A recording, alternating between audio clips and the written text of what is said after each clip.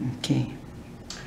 Hi, I'm Tom Shearer, and I've written a book about Peruvian weavers who create beautiful tapestries like these. Inspired by traditional pre-Columbian designs, they live in the colonial city of Ayacucho in a remote valley in the Andes Mountains, about halfway between Lima on the Pacific coast and Cusco, the ancient Inca capital, in the mountains. The book goes into some detail about the weaving process, the wool and alpaca yarns, the natural dyes they use, and the designs. Every aspect of this art form that deserves more attention than it's gotten in the past.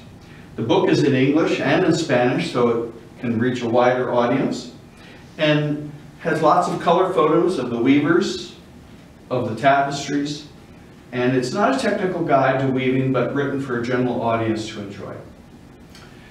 I've known some of these weavers for more than 30 years, and I want people to see their art and appreciate their creativity. Here's some more examples of the wonderful weavings they make. This is a dramatic design by Alfonso Soca. The same pattern is in a weaving on the cover of the book, although this is woven by Alejandro Gallardo with slightly different colors.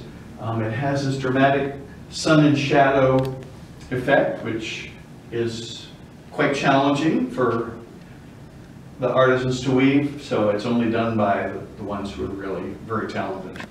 On this side we have weaving with a fish motif, very stylized abstract fish motif from the Paracas culture, and this one is by Eddie Soca, who's a member of the most famous weaving family in Ayacucho.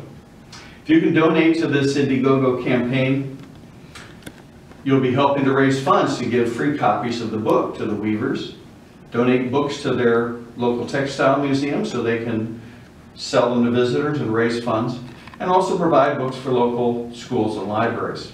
Extra funds we raise will be donated to Finca Peru, a nonprofit in Ayacucho that gives microloans to indigenous women. It also has programs for health and education in some of the most impoverished communities in this region.